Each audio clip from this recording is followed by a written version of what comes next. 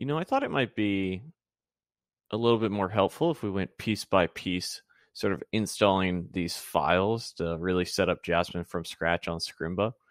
And it might make it a little easier to understand what's actually happening here. So we start out and we have our index.html and our index.js.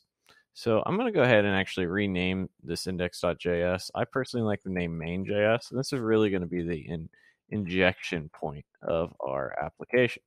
Now, if we go in main.js, will be where eventually we'll write our code. This is where we'll do the majority of this course.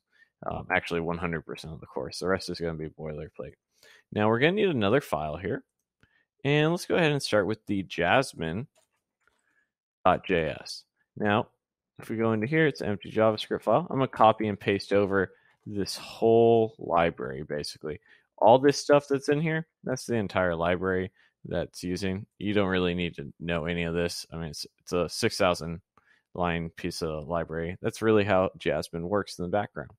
Now, let's go ahead and create another file. Make this jasmine.css. Now, as we go and copy this over, this file is going to be all of that beautiful UI that's there, right? What an anchor tag looks like, all the CSS associated with that. Do one more file here, and this will be jasmine-html.js.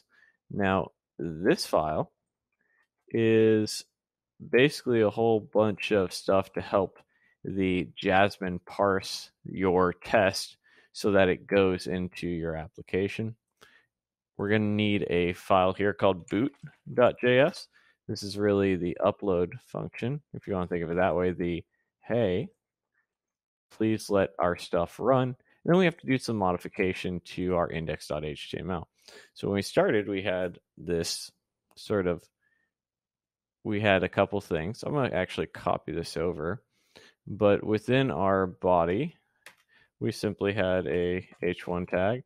And maybe we want to put something in here that says, introduction. Let's just do unit testing. Unit testing, right? So here is that. And then you can see we have our h1 tag, but we need some additional stuff. What do we need? Well, I want to load the main.js file. So we're going to want to load that. Add that. That's going to have a type equal to text/JavaScript. And the source for that file is simply going to be /main.js. Cool. So that's our main.js file. We don't need this index file anymore. And we're going to include a link tag here for some styles. Link. And that's going to have a rel equal to style sheet. Not capitalized. I'm doing so much JavaScript for a living. It's hard not to capitalize things. My first go-to is capitalize all the things. We'll add our style link and our href, which is going to be that jasmine.css, which is the file we added here. And then we're going to add, and that's a lowercase, okay? We're going to add 3 scripts. And I'm going to copy these over so we don't, I'm going to make some typos if I'm not careful. But we have the jasmine.js file, the actual Jasmine implementation. We have the Jasmine HTML, which is that box, and the boot.js to load it all. And so when we save it, we have our nice setup. So that's how you can get Jasmine up and running in your application. And then obviously we'll talk a little bit more about how to actually get unit tests in here in future videos. But I want to do that from scratch so that you have a little bit better understanding. Now, of course, you can always go and clone this if you want to go and build your own, Jasmine sort of test suite. But hopefully you found that helpful. Let's go ahead and move on.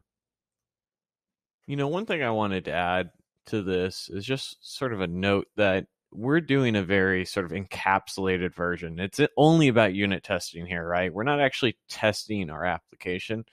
And that usually requires a little bit more setup as you go, especially when you start incorporating things like Vue, React, or Angular.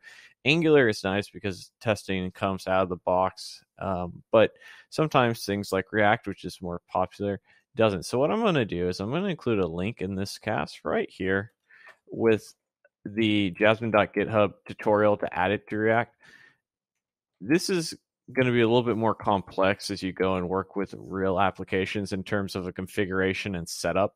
I tried to take care of all of it for this, but we're only unit testing here. We're not actually testing full on applications. And as we go and we have frameworks, it gets a little bit crazier. You add TypeScript and things like that. You're going to need to add Babel and a couple additional packages depending on what you're there.